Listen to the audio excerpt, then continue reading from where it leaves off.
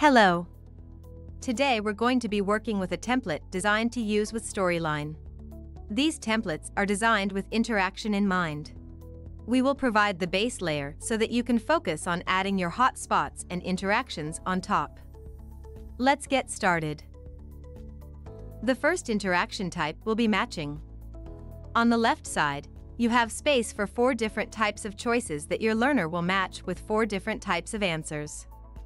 Don't forget to scramble your answers on the right so that your learners have to think about which choices match. Here is a Pick One template with an area to add an image, a description, and a choice between 2 answers. This could be a good template to use if you've just taught your learners to recognize a new concept and want to test their knowledge in a low-stakes way. Give them a chance to practice identifying that concept by selecting the correct choice. Let's talk surveys for a moment. They're a great way to gauge how your learners are reacting to the content. Write your survey questions on each of the lines provided. Next, export this template into Storyline so that you can animate each of the radio buttons to allow your learners to select their response.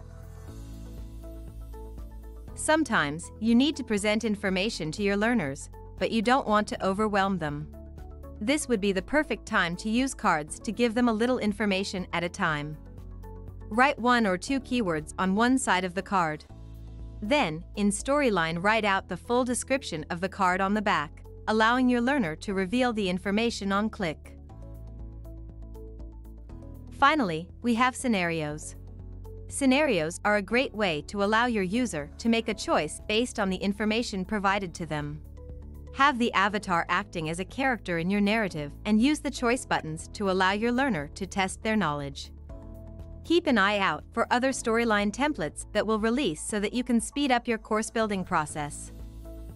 That's all for this one.